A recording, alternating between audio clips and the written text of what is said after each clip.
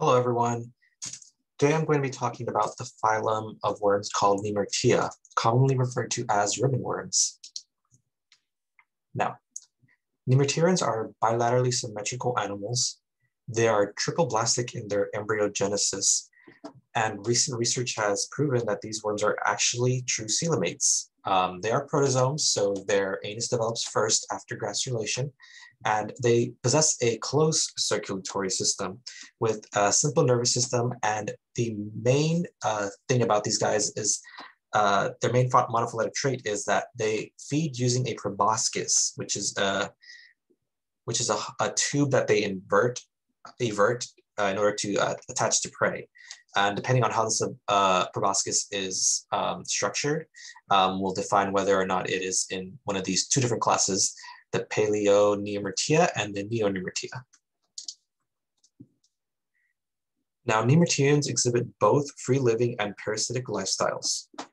They are gonochoristic, meaning that they have both male and female individuals, and fertilization for these guys is external, although there are some species that do exhibit simultaneous hermaphroditism. The image we see here is a crab that has died after being infested with a species of Nemertean called Carcinomyrtes carcinophilia. This species of worm, as an adult, lays its eggs over the eggs of the infected crab.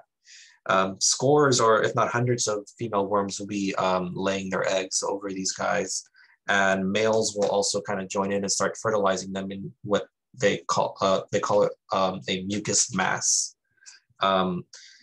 These eggs hatch, and the larvae will begin to devour the gonads and the reproductive organs of this crab, leading to sterilization, if not death.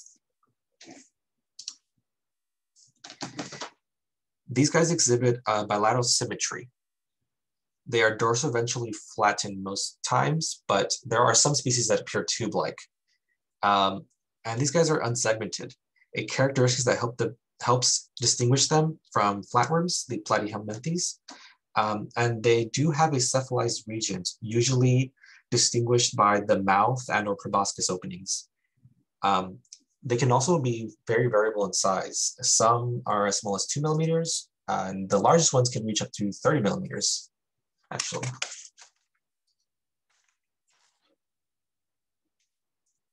The digestive systems of Nemerteans is very simple in that it is a single longitudinal tube. The mouth may or may not share an opening with the proboscis. They do possess a foregut called a stramonium. Their intestinal tract may have flaps called diverticulata to aid in nutrient absorption. People can also have these as well as other mammals. They're usually like folded intestines. Food is moved throughout the body, throughout the gut, through ciliated cells that all beat back and forth. And they use pepsin to digest most of their food particles as well.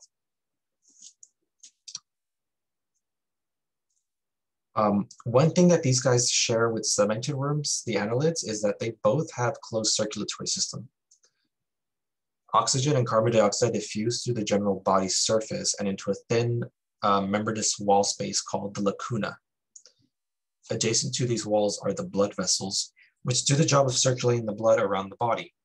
Some species are even known to have hemoglobin circulating with their blood. Since there is no heart to circulate the blood, general body movement, locomotion is what gets the blood flowing through these guys. Now, for the nervous system, they have a very simple nervous system.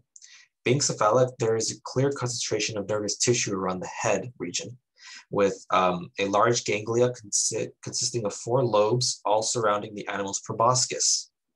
Unlike most other invertebrates, these guys position their ganglia around the proboscis. Most other invertebrates position it around the stomach region. They can have anywhere from 2 to several hundred oculi, and they mostly communicate through chemosensory signals. So they have highly specialized cephalic slits with lots of nerve tissue on the front of their head. This helps them communicate with males and females during reproduction, mostly for that. Now, the main defining characteristics of Manda Nemertea is their proboscis. This is a blind tube that everts itself to grab onto or stab or sting prey. Some species will even inject neurotoxins using the proboscis. Some Nemertea contain a nail-like structure called a stylet, which is the piece that is used to pierce their prey. And because of the nature of the stylet, they will often be broken or lost. So they do regularly need to be replaced.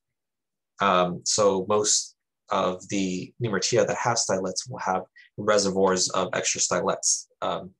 Not many, but just in case they lose them. And here I have a quick video that will show you what it looks like when the proboscis is ejected.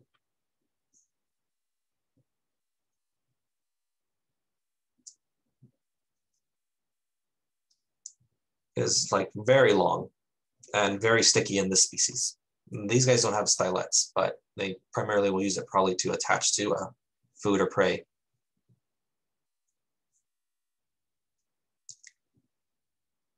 Kind of gross, kind of cool.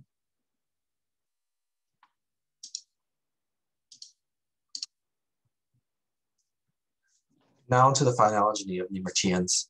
The first main class is the Nemertea. These guys do not have stylets with their proboscises. They have a separate mouth hole from their proboscis pore as well. They lack most cerebral organs and ocelli. And these guys primarily inhabit marine or littoral environments. They're not the most exciting of the ribbon worms, but this class does have some of the largest species, including the worm seen here and on the cover. This is a Tubulinus superbus. Now, in the class Neonemertea, we start to see some of the more specialized features shine. First of all, they all share a mouth opening with the proboscis pore. The first class we're going to talk about is the Nemertea. These are the ones that typically have stylets with them. And the proboscis is armed with distinct stylets that are all morphologically different depending on the species and habitat that they live in. And here I have an image of a couple of different styles of stylets that these guys can carry. These are also usually parasitic to other invertebrates. Now, the second subclass is the Pelidiophora.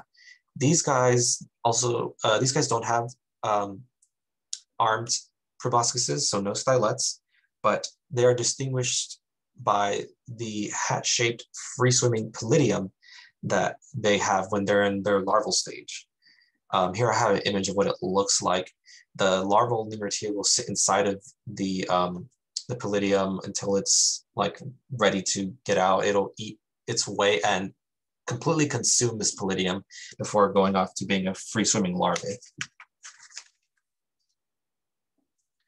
So now I have a couple of questions just to make sure that you all were paying attention. My first one is, how does blood circulate through Nemerteans if they don't have a heart? And my second question, what major synapomorphies help distinguish between the two subclasses, the Nemertea and the Pelidiophora? Here I have just some of my citations.